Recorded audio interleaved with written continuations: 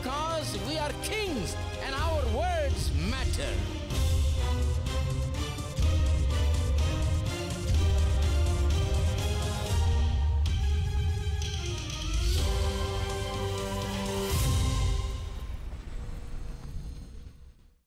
If you tell me God makes people sick, that I could never agree. I could never see the point. I could never compromise on that. You know, you can tell me 1,000 other reasons, but you can't tell me that God gives sickness. The God that I know through Jesus Christ is the healer yesterday, today, and forever. He's the healer. I love you. I love you. I love you, Lord, today. Because you care for me in such a special way. And yes, I praise you, I lift you up, and I magnify your name. That is why my heart is filled with praise. Say it out. I love you. I love you. I love you. I love you, Lord, today. Because you cared for me in such a special way. And yes, I praise you, I lift you up, and I magnify your name. That is why my heart is filled with praise. My heart, my mind, my soul belongs to you. You paid the price for me way back on Calvary. And yes, I praise you, I lift you up, and I magnify your name. That is why my heart is filled with praise. My heart and my mind, my heart, my mind, my soul belongs to you. You paid the price for me way back on Calvary. And yes, I praise you, I lift you up, and I magnify your name. That's why my heart is filled. Just one more time. My heart. Oh, my heart, my mind, my soul belongs to you. You paid the price for me way back on Calvary. Yes, I praise you, I lift you up, and I magnify your name. That's why my heart is filled with praise.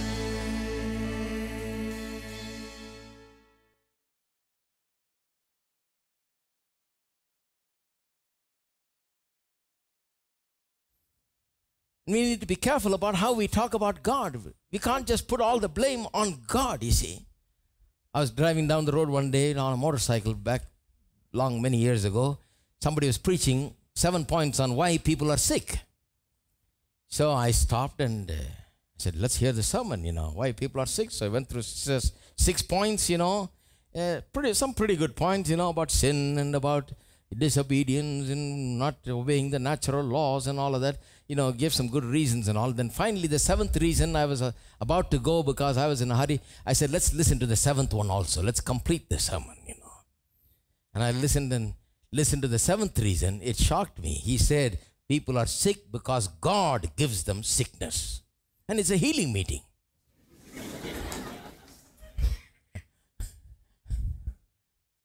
I'm not joking, my friend. It's a healing meeting, and he says God gives them sickness. I can imagine all the sick people there, sitting there wanting healing, coming to him afterwards, says, tell me first of all, is this sickness God-given or,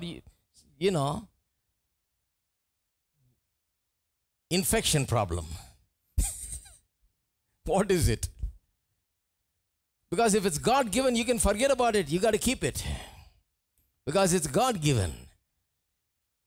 See, people conveniently say things like this, but I understand sickness comes in this world from all directions. You can give me 1,000 reasons about sickness and why it comes and how it comes. I can agree with you. There are spiritual, mental, emotional, physical reasons, and even more reasons beyond that as to why we get sick. You don't have to research much. You just drink some water, you get sick. It just comes just like that, Sickness comes so easily because it's a fallen world. Ever since Adam violated God's laws and allowed Satan in, he turned the devil loose into this world, and the devil brought all sickness and poverty and all of these evil, and the world is full of it today. So I can understand that the world is like that. It's an imperfect world, and people get sick for so many reasons. People get sick. But if you tell me God makes people sick, that I could never agree. I could never see the point. I could never compromise on that. You can tell me 1,000 other reasons, but you can't tell me that God gives sickness. The God that I know through Jesus Christ is the healer yesterday, today, and forever. He's the healer. He's Jehovah Rapha. He's a healing God. He is known and famous for his healing powers. That's the God I'm preaching about.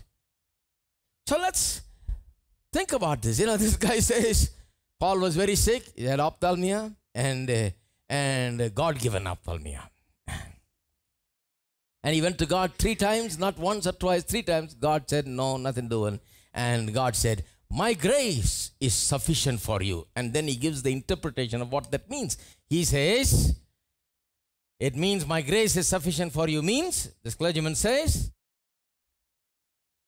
that it's not God's will for you to be well. God thinks it's better for you to be sick than to be well. God does not want to heal you. It's not God's will for you to be well. Therefore, my grace is sufficient. That's what my grace is sufficient for you means to him. And then Paul says, in response to what God said, Paul says, when God said, my grace is sufficient for you, my strength is made perfect in weakness, then Paul says, most gladly therefore I will rather glory in my infirmities, that the power of Christ may rest upon me. So Paul now glories in his sickness, he says. And glories in his sickness means to him, he writes this, he gloried in his ophthalmia. He gloried about his pus coming out. He gloried about the condition of his eyes. He gloried about that.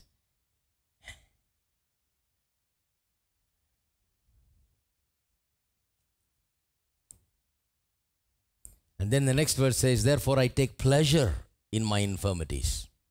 Pleasure. So he glories and then he takes pleasure in his eye condition. Now I don't know about you, I've never seen anybody that's really sick really glory about their sickness. You'll see them in the best hospital sitting waiting for the doctor to see them. Not so that they can glory in their sickness, so that they can get rid of this sickness. They'll tell the doctor, it doesn't matter even if it costs 5 lakhs, I'm ready to pay. Can you get rid of this sickness? Have you ever seen anybody glory in their sickness? Everybody's trying to get rid of their sickness. So, having said this, he concludes. And this is the concluding words. He says, in the quivering flesh and painful suffering of his apostle, the Lord has written his divine protest against this unspeakable doctrine, this brutal transmutation of the cross of Christ into a center of physical healing. This is his concluding words. Can you believe that?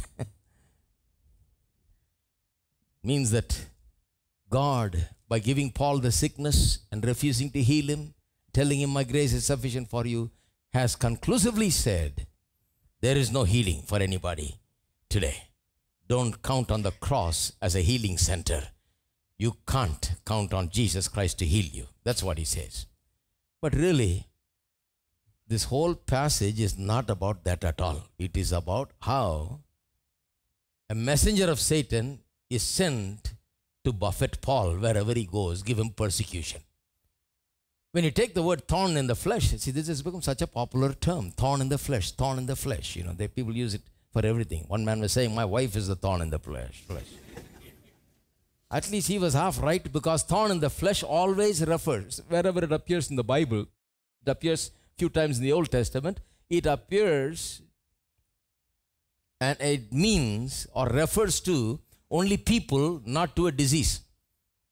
God told the people of Israel, he said, if you allow the Canaanites to survive and live among you and don't completely drive them out, if you allow them to stay with you, they will be like thorn in your sides, he said. What did he mean? He meant that they'll be causing you trouble all the time. When you got a thorn in your feet, you don't feel peaceful at all. Until you remove that thorn, you can't rest, because it will be always pricking you and paining you and all of that. So God said, if you don't get rid of these Canaanites, they're going to be thorn in your flesh. Later on in Joshua, I'll give you the references, Numbers 33:55 and Joshua 23:13. In Joshua's time, God said again, if you don't get rid of these Canaanites, these nations, they're going to be thorns in your sides and in your eyes. They're going to be troublesome. They're going to be causing you trouble. David said in his last words, he said, the sons of Belial shall be all of them as thorns to you. In other words, they'll give you trouble. That's what it means. So the thorn in the flesh referred to people and never to a sickness. And even when Paul talks about the thorn in the flesh that he had, he tells us exactly what the thorn in the flesh is. He says, there was given to me a thorn in the flesh. What is it? The messenger of Satan to buffet me. He could have said thorn in the flesh called ophthalmia. No.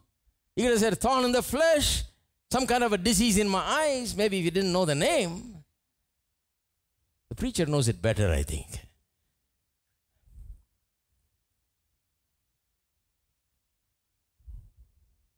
He says exactly, there was given to me a thorn in the flesh, and it was the messenger of Satan to buffet me. A messenger is an angel. The word is angelos in the Greek language. It appears so many times. It's always translated as angels or messengers. So if I send somebody to you, he's a messenger. He's coming from me to you. So the devil has sent someone from his side to Paul to keep at him and to keep giving him trouble. That is the whole meaning of this passage. Thorns are personalities. Thorns are demonic or human personalities. In the Bible, that's the way the Bible talks about thorns. But here, this man says, thorn in the flesh is disease. To buffet me, he says. Rotherham's translation translates it like this, that he might buffet me. He uses the word he there, indicating that it was a person. Weymouth translates it like this, talking about how he prayed to the Lord 3 times that it might depart from me. In English it says, it might depart from me. Weymouth translation, a very famous New Testament translation, says, as for this, 3 times I besought the Lord to rid me of him. the word him is used, referring to a person. They all clearly indicate that this is a person, a demonic personality that is there to trouble Paul by causing trouble through people, through other people. So, very simple. But the devil is so cunning and crafty. He doesn't want us to see the whole point in this passage. 2 Corinthians 12:7, as soon as you start reading about thorn in the flesh, every traditional Christian's mind is going, well, thorn in the flesh, Paul had one. It was a disease I've heard somewhere. They don't know where they heard it. And they don't know if it's in the Bible. You show me in the Bible where it says it's a disease. They don't know where they heard it. They don't know where it came from. They've heard it and they believe it.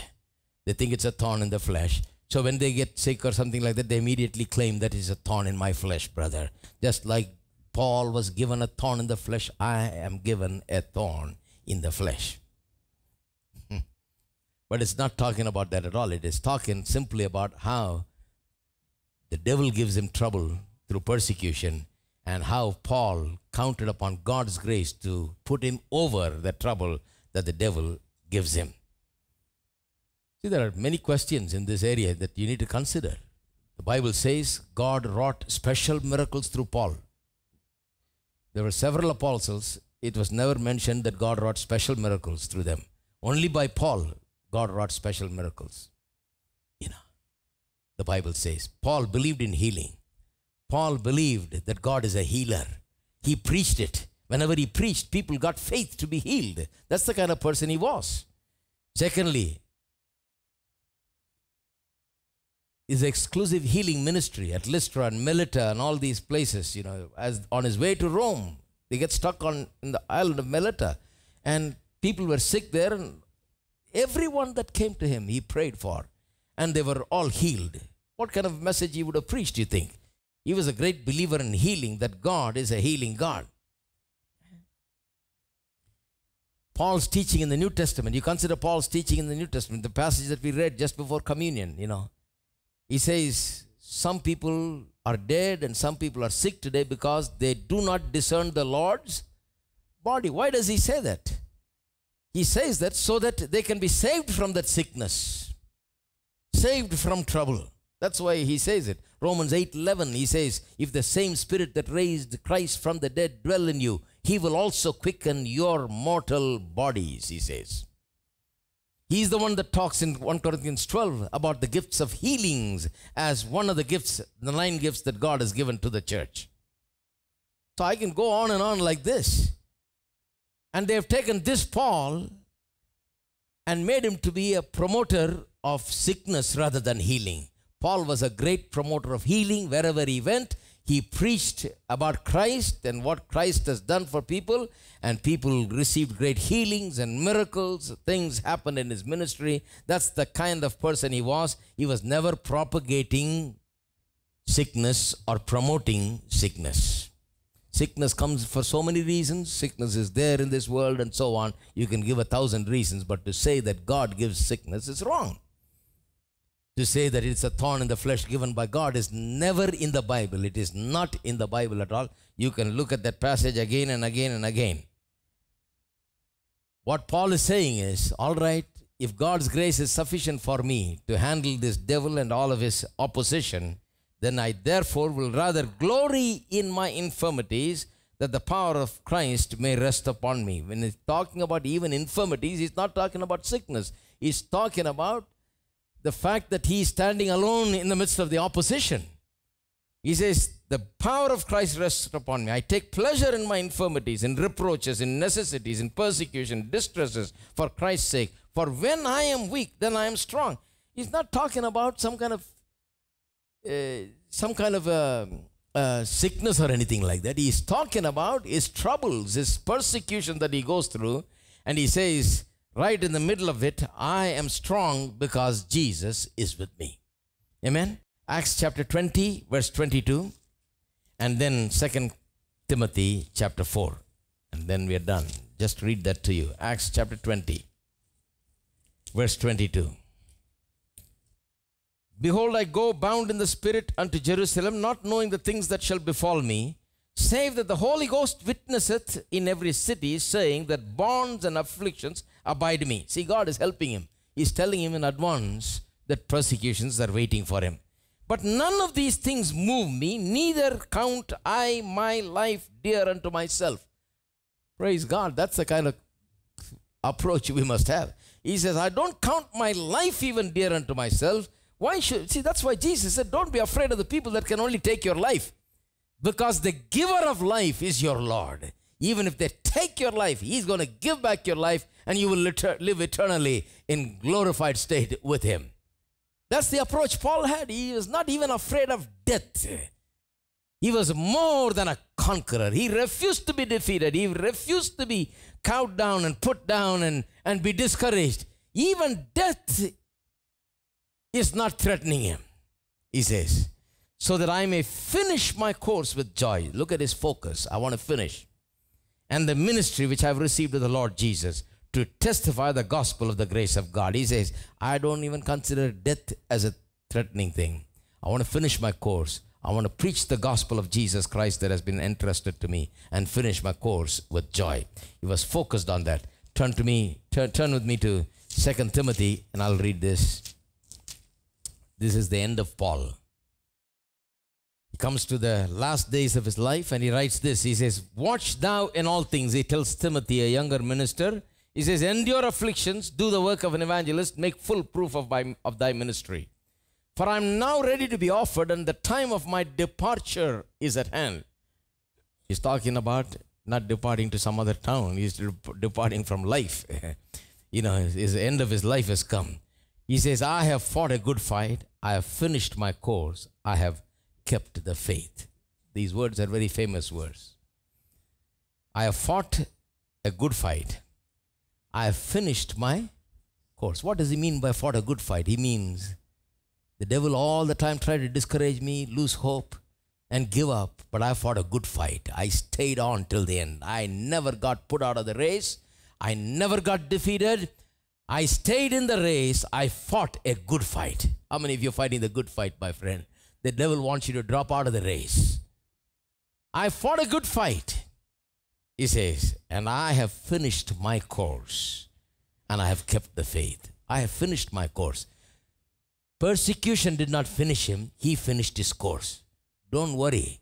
I'll tell you, no matter how much persecution you get, when you keep going forward doing what the Lord has called you to do, you will finish your course. The persecution will not finish you. He finished his life. He was ready to go. He finished everything that he had come to do. He had been called to do. He said, I finished my course. I have kept my faith.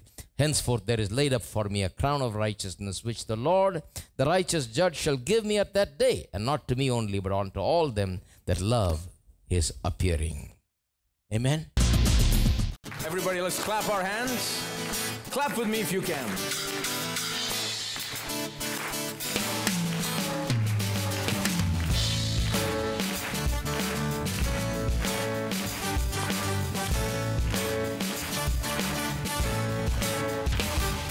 Your love is everlasting, it's an everlasting love.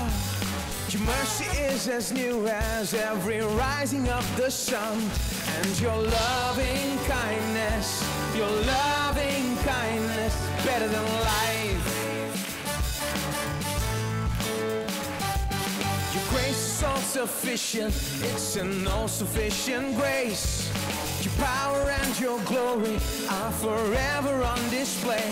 And your loving kindness is better than life. Oh,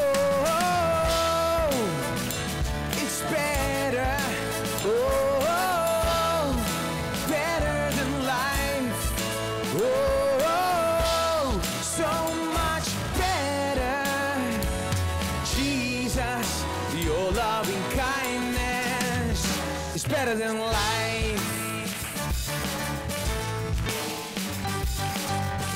Fairest of 10,000. Fairest of 10,000, you are fair. And nothing in this world could ever measure or compare to your loving kindness. your loving kindness is better than life. All your ways are just, oh Lord, you're just in all your ways. And I will lift my hands, oh Lord, with gratitude and praise for your loving kindness. Loving kindness better than life. Oh, it's better. Oh, it's better than life. Oh, so much better. Jesus, your loving kindness. Oh, it's better. Oh, better than life. Oh, so much better. Jesus, your loving kindness is better than life. Just think about his loving kindness to us.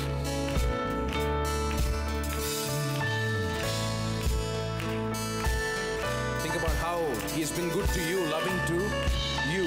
Sing this with me. Jesus,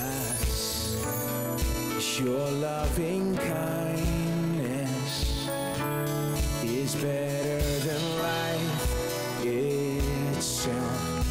Better than life itself.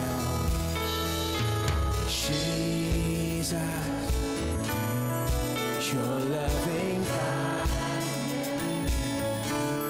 is better than life itself. It's better than life. Jesus, Jesus, your loving kindness is better than life itself.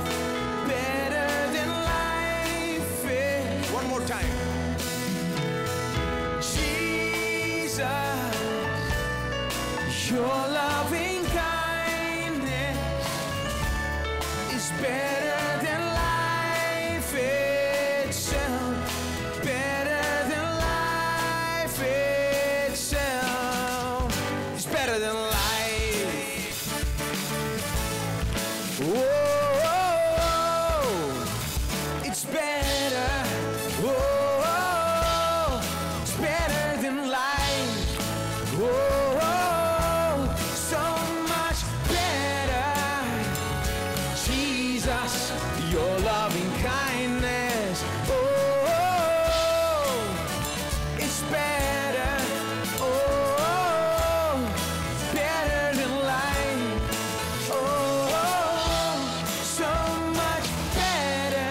Yeah, yeah. Jesus, your loving kindness is better than life. It's better than life. It's better than life. It's better than life.